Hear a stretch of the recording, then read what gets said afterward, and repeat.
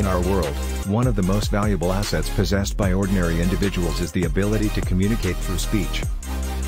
However, when we talk about communication, it goes beyond mere grammar, diction, and tone.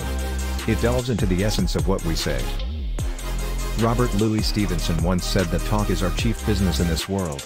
It costs nothing in terms of money, rather, it yields profits. Communication enriches our education, strengthens our friendships, and can be enjoyed at any age and in any state of health. This holds true, but there is another saying: the thing most frequently opened by mistake is the human mouth. Perhaps, many of us, with the exception of professional critics, would be better off if we followed this advice. If we cannot say something complimentary or favorable, it is best to remain calm and say nothing at all. It is easier to criticize than to be right or to offer help, so many of us engage in unnecessary criticism.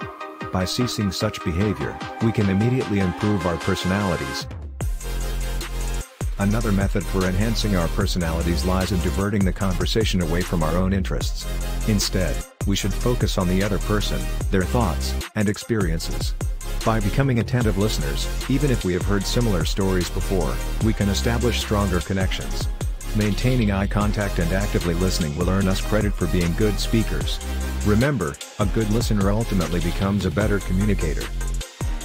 Don't hesitate to talk, for as Rasmus put it, by speaking, man learns to speak.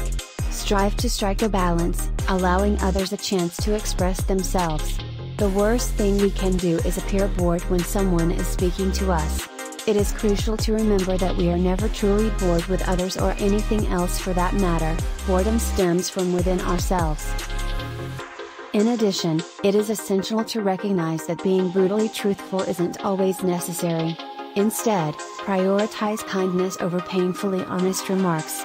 As William Blake phrased it, a truth that's told with bad intent beats all the lies you can invent. Even if a piece of gossip is true, spreading it with malicious intent will not enhance your personality. Exercise judgment and discretion when deciding what to say. As Mark Twain noted, good breeding lies in concealing how much we think of ourselves and how little we think of others. In conclusion, our words possess immense power to shape our personalities.